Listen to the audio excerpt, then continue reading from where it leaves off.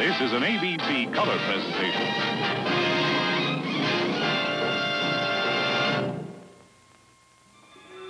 This is a man on his way to work, beneath the surface of the ocean.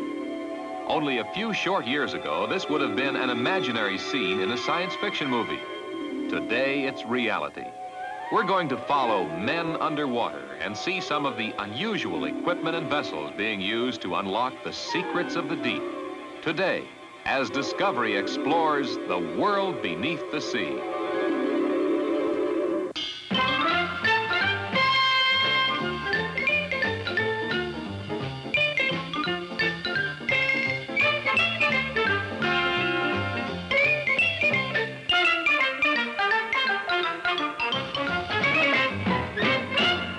Discovery 68, the award-winning program for young people, with Bill Owen. What's that pig doing here? If we start using lard, no one will ever know the difference. Lard? In Hydrox? Sunshine will continue to use only pure vegetable shortening in Hydrox. Anyone can taste the difference between this and a cookie made with lard. Mansfield, turn in your uniform. We use pure vegetable shortening. Sunshine tastes better, and you can prove it. Sunshine does not believe in fat crackers. What do you mean, fat crackers? Look, Sunshine Krispies are thinner than other leading saltines. See? 20 of theirs are fatter than 20 of ours. We make them thinner so they're crispier, lighter, and better tasting. And we can put more crackers in every box, so Sunshine does not believe in fat crackers. But fat bakers are okay, right?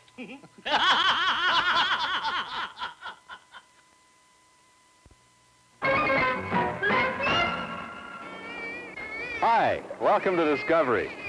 These are young porpoises, man's best friend in the sea.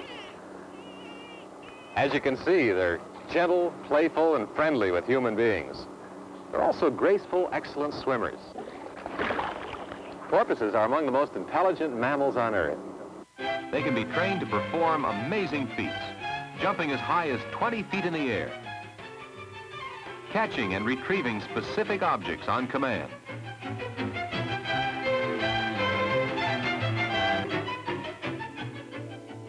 Because of their intelligence and ability to learn commands, the Navy has used trained porpoises to deliver messages and run errands for divers working underwater. The sounds a porpoise makes serve more than one purpose. For communication with each other, they have a highly developed language. They can learn to mimic human words. Some scientists think, as a matter of fact, that one day we human beings might be able to communicate directly with porpoises. Also, their sounds are a form of sonar, natural sound detecting equipment that enables them to locate their position and find food and other objects underwater. Our man-made sonar works like this. Sound waves are broadcast from a ship down through the water. The length of time it takes for each wave to bounce back to the ship tells us how far we are from the bottom. How the porpoises are able to do all of this is still somewhat of a mystery. It's one of many mysteries that oceanography, the science of the sea, is hoping to solve. There are good reasons why most of the ocean remains a mystery. First of all, it's an unnatural environment for man, who must breathe air and fight the tremendous pressure and strange effects of the deep. Ever since the beginning of recorded history, men have been diving in the sea. In the 16th century, Leonardo da Vinci drew the first designs for webbed swimming fins for the hands and diving lungs with air hoses. Da Vinci also drew plans for what is believed to be the first submarine. Helmet or hard hat divers wearing heavy suits and weighted boots with air pumped in through hoses from the surface were first used in salvage work in England in the 18th century, and they're still used even today. But men dreamed of freeing themselves from captive diving bells, from the cumbersome helmeted suits that limited their movement underwater. In our century, in the 1930s, two Frenchmen, Jacques-Yves Cousteau and Émile Gagnon, were working on something they called an aqualung. In 1943, Captain Cousteau made the first successful sea tests of what is known today as scuba gear. Scuba is spelled S-C-U-B-A. The letters stand for self-contained underwater breathing apparatus. It delivers compressed air automatically at the correct depth pressure to the diver. This single invention was the answer to all the searching. Finally, the world beneath the sea was truly opened up for man to explore. But for every step we take in the ocean, there are new problems and challenges. For example, at sea level, the atmospheric pressure in our bodies is 14.7 pounds on every square inch. Because we're accustomed to it, we don't feel it. We aren't even aware of any pressure. But the pressure increases by 14.7 pounds for every 33 feet that we go down beneath the surface. At 99 feet, it's 59 pounds. At 330 feet, the pressure is 162 pounds. And at 1,000 feet, it would be over 450 pounds on every square inch of a diver's body. Fortunately, the body is able to withstand some of this pressure, but the safe working depth limit for scuba divers is considered to be 300 feet. Divers wearing special equipment have gone down as far as 728 feet. But the pressure of great depths causes nitrogen bubbles to form in the blood. This condition is called the bends. It's very painful and can even be fatal. To allow these nitrogen bubbles to dissolve, a scuba diver has to decompress, which means to return to surface pressure very slowly. For instance, after 1 hour at 300 feet, a diver must spend 7.5 hours in a special decompression chamber. The deeper he goes and the longer he stays, the more time he must spend decompressing. But if a diver can remain underwater for more than 24 hours, he reaches a saturation point. After 24 hours, he only has to decompress for about 35 hours, no matter how long he stays down, a week or even a month. The next step, then, a pressure-proof, watertight house beneath the sea, where divers can return to eat and sleep, to live and work in a warm, dry shelter. We're going to look inside Sea Lab, a house 200 feet beneath the surface of the ocean.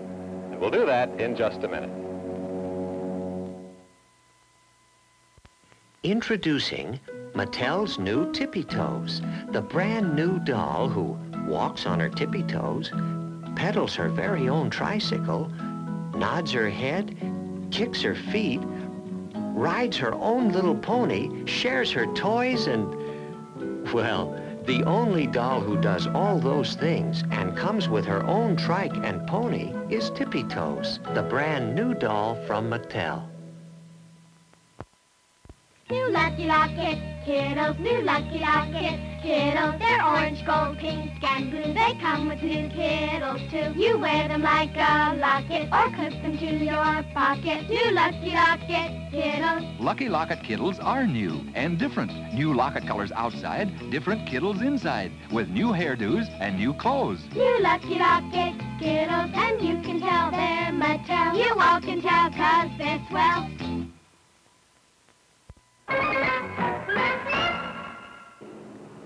Before the Sea Lab housing could go into the water, a great deal of research had to be done. One of the pioneers was Captain Jacques-Yves Cousteau. I have long felt that undersea exploration is not an end in itself, although it is spiritually rewarding merely to be an onlooker. To enter this great unknown medium is the privilege of our era. Man must and shall colonize the sea floor. In 1962, he designed the first continental shelf station, called Conshelf 1. A cabin with compressed air where 2 divers lived 35 feet deep for 69 hours. In 1963, in Cousteau's Conshelf 2, 5 divers lived for an entire month in an underwater house, going out each day to work in the open sea as deep as 100 feet and returning to their house without going to the surface or having to decompress each time. For deeper explorations, this submarine, the diving saucer designed by Captain Cousteau, was also kept below the entire time.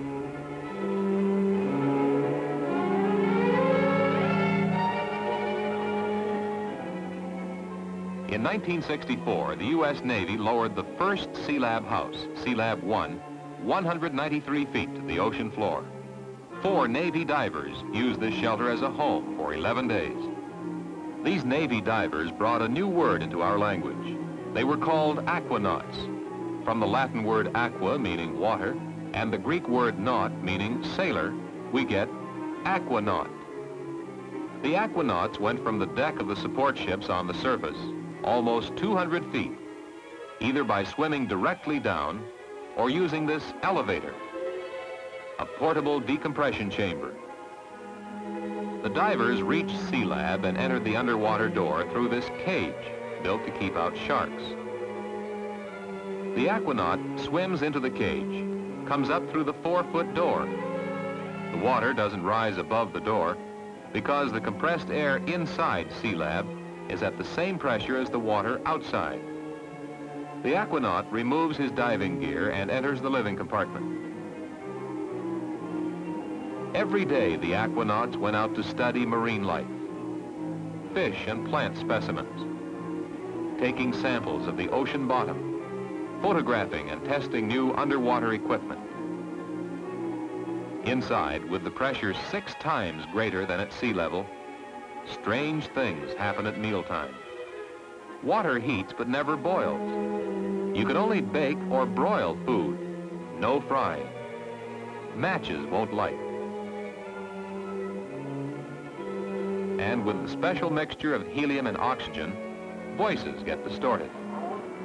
This is Sea Lab, manned and ready. At the end of 11 days, threatening high waves and winds caused the Surface Command to order the Sea Lab brought up from the bottom. For safety, the 4 men inside were transferred to the elevator, the portable decompression chamber in which they rode to the surface and remained inside to decompress for 31 hours.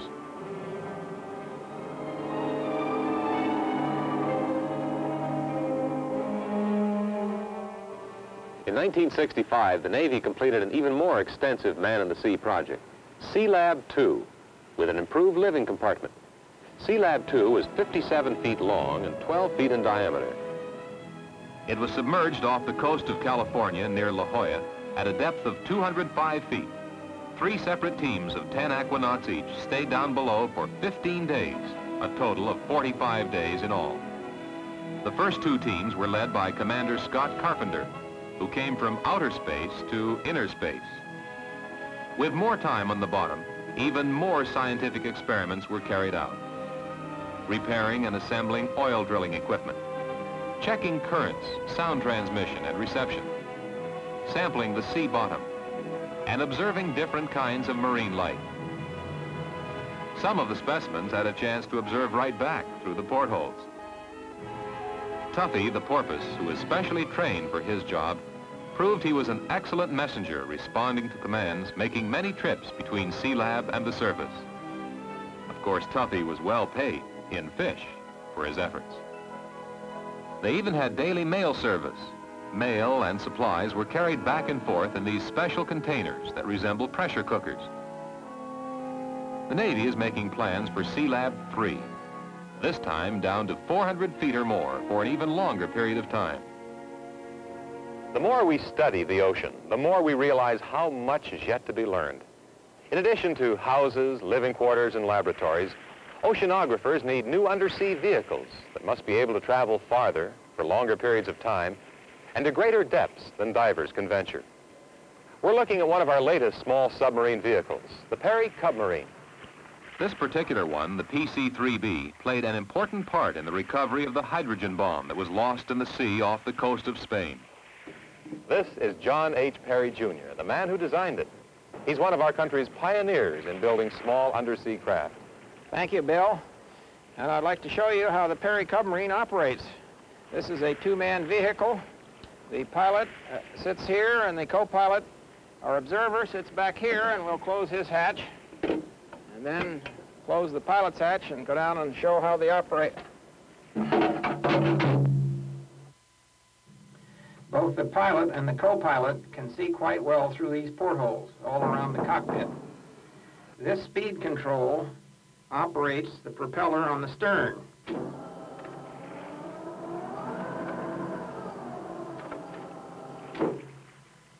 The rudder turns it right or left. To go up or down, you use the planes on the bow by pulling back on this wheel. If you're standing still, you can't use the rudder. To turn right or left, you use this knob to turn on the thruster on the bow. If you want to pick up samples or objects on the bottom, this mechanical arm can be manipulated from the inside. It can pick up objects as light as a pencil or as heavy as 600 pounds. You can see why all this equipment is useful when the submarine goes underwater. The two crew members can stay down and work at 600 feet for 12 hours normally and 24 hours in an emergency, making it easier to perform experiments, conduct research, and collect information from the sea that previously could only be done by divers working at limited depths.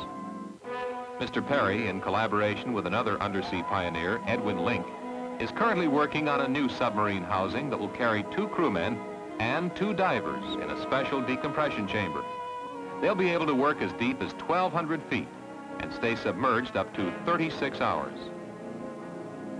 There are many other vessels being used for oceanography today, some of them more fantastic than even Jules Verne might have dreamed of. We'll see some of these submersibles, and we'll find out what it's like to actually dive in one down to 1,000 feet. We'll do that in just a minute. 1, 2, 3, 4, 5, 6, 7, 8, 9, 10. Go back green. If you're on green, you go back in Milton Bradley's great new fun game. The caller turns his back while the players move up one row to any square they want. But if you're on the square the caller calls, you have to go back and start over. First one to reach the front row wins and gets to be the caller. 1, 2, 3, 4, Get Go Back 5, by 6, Milton Bradley. 7,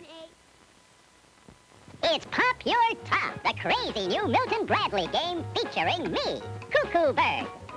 Your turn. You walk me. 5. Careful. If you take too many steps, I pop my top. You lose your turn and have to start again. 5. First one to finish wins. Get Pop Your Top. Ain't I cute?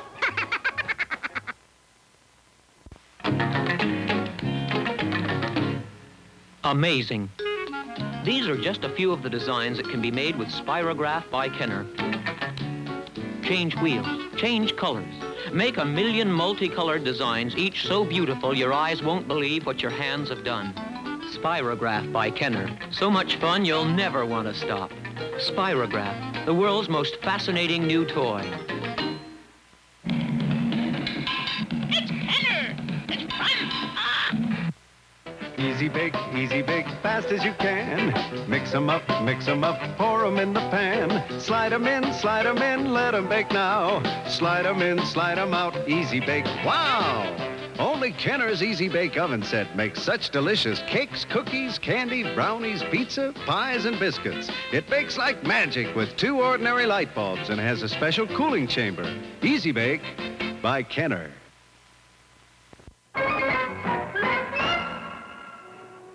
This is a scale model of the Alvin, another of the small oceanographic research vehicles that are actually in operation today. The Alvin, owned by the Woods Hole Oceanographic Institution in Massachusetts, can carry a pilot and 2 observers down to a depth of 6,000 feet for 24 hours or more. The large propeller on the stern can be turned from side to side to steer it right and left. Up and down movement is controlled by the small lift propellers on each side, which can be rotated completely around. This 2-man vehicle, designed by the U.S. Navy, is called Deep Jeep. It's able to operate down to 2,000 feet and was specially designed for exploring underwater canyons and deep trenches. The 2 crewmen are able to observe directly through the viewing port in front. Like its namesake, this Jeep is very easy to maneuver. The 2 rotating motors on the sides enable it to go forward, up or down, and hover in any position. And this strange-looking vehicle is called Curve. The initials CURV stand for Cable-Controlled Underwater Research Vehicle. It carries no passengers at all. It's controlled by cable from a surface ship, using the underwater TV camera and sonar to guide it. curve is designed to locate and recover objects from the bottom. Using this mechanical claw, up to 1 ton of weight can be picked up. It can go down to 2,000 feet, and since it's powered by cable from the surface, it can stay underwater for an unlimited amount of time. What's it like to actually dive down inside one of these submarines? This is the famous diving saucer, designed by Captain Cousteau. If you were the pilot or the observer, you'd climb into the hatch like this. Check the equipment, the lights, the ballast weights, the mechanical arm. Then, with everything secure, we'd be lowered into the water. The saucer doesn't use propellers. It's driven and steered by these water jets. In shallow water, the scuba divers can follow along with us, and we can talk to the ships on the surface. As we go deeper, it's time to turn on the powerful floodlights and the camera. Now we can see some of the strange plants and animal life down here, like these red sea fans and these yellow polyps as we approach the bottom, 1,000 feet down. There's a strange crab and a giant species of shrimp, almost 9 inches long. A turtle digging for food 1,000 feet down. Down here, there are undersea rivers and mountains, avalanches of sand tumbling down.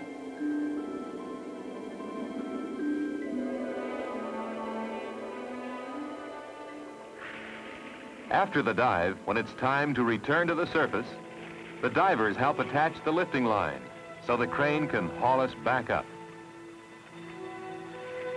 And then we're safely placed back onto the deck of the ship. All of these amazing vehicles are in operation today. For the future, newer vessels capable of still greater depths to 10, 20, and even 30,000 feet are being planned, using new fuel cells or nuclear power, with new methods of propulsion, like this tandem propeller model being tested by the Navy.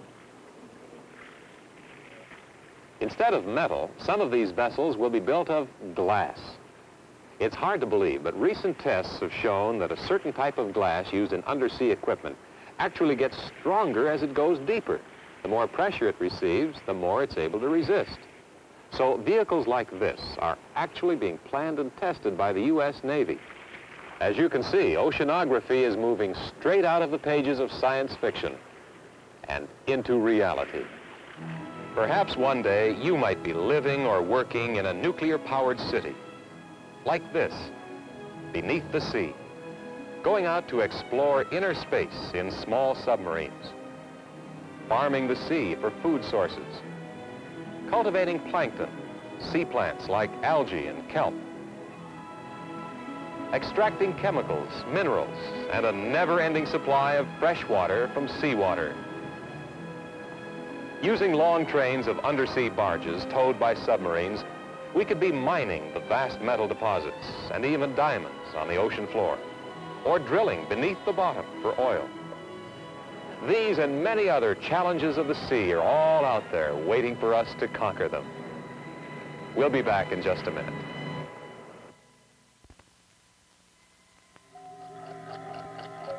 Major Matt Mason and his task force are here. Look what they brought with him. Space Firebolt, the cosmic ray penetrator. It seeks out and blasts valuable minerals from mountains of metal on the moon. Space Firebolt can even be driven by Major Matt's friend, the electronic giant from outer space, Captain Laser. Space Firebolt, made by Mattel. It's out of this world. Excitement clothes, Francie Fashion 68. Kicky new colors and patterns for Francie and Casey.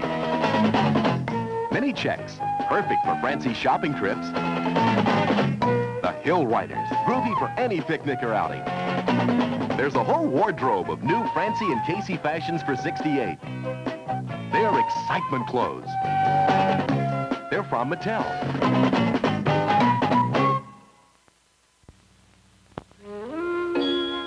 What's up, Doc? No friends around, Bugs. Make Kool-Aid and you'll make friends. Make friends with Kool-Aid. Make Kool-Aid with friends. Make friends with Kool-Aid. Free sweetened Kool-Aid's easy to make. No sugar to add or spill. Lower the boom. Well, guess I'll make Kool-Aid and I'll make friends. Kool-Aid.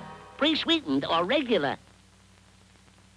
Jungle Fred was studying his secret supermarket map, hunting animals for his toaster. Aha!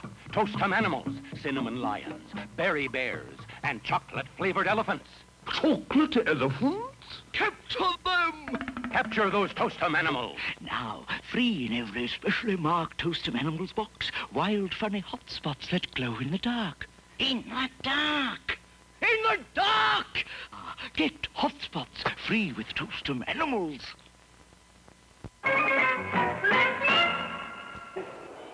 We've found out that the world beneath the sea holds many unused treasures for us.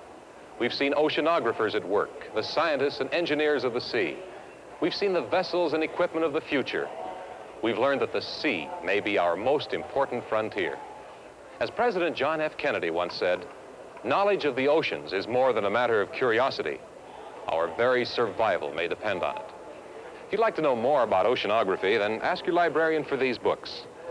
Men Underwater, edited by James Dugan and Richard Vahan, and Science Beneath the Sea by William M. Stevens of the University of Miami's Institute of Marine Science. Next week, Discovery travels just across our northern border into French Canada. Be sure to be with us. Bye-bye. The Discovery Production Unit's domestic transportation arrangements and production consideration provided by United Airlines.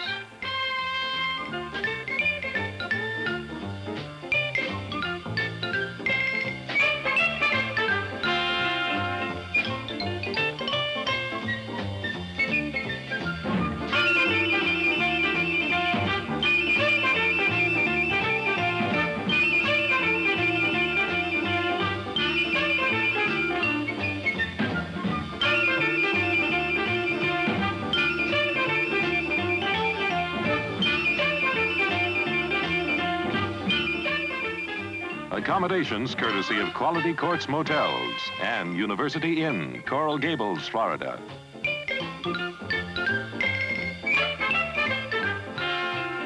This has been a Jules Power production in association with ABC News and Public Affairs. If you took all the cigarettes in the world and laid them end to end, you would never have time to smoke a single one. Now, isn't that a great idea?